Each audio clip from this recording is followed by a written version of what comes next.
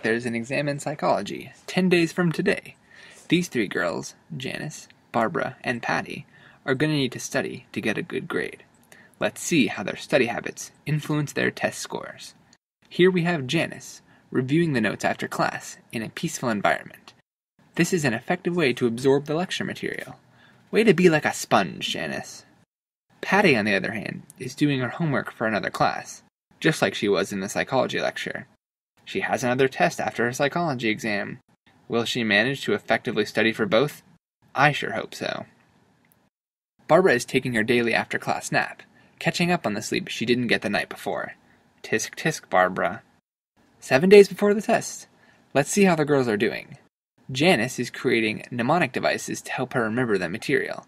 A mnemonic device is a useful study tool to help remember large amounts of information with creative, memorized cues.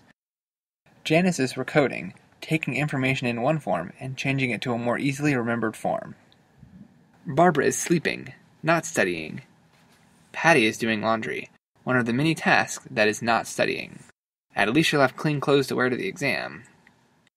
4 days to go, Janice is using flashcards and is explaining the material out loud to herself. These methods help Janice to properly store the information, allowing for easy retrieval later. Patty is listening to loud music, which interferes with her concentration. Darn old Barbara is still sleeping.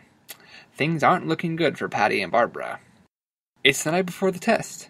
Janice casually looks over her notes, confident that she will do well tomorrow. She goes to bed early to make sure she gets a good night's sleep. Barbara has finally woken up and calls Patty for a late-night study session.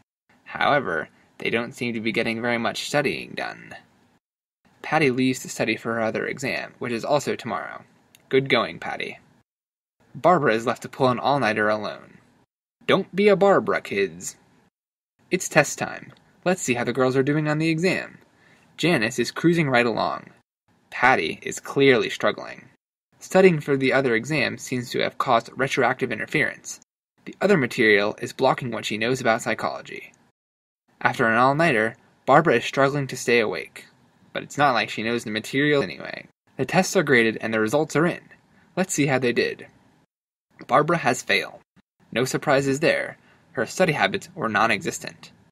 Patty has gotten a C-, a mediocre grade for mediocre study habits. And Janice has gotten an A+. Her study habits have clearly paid off. Everybody wants to be a Janice.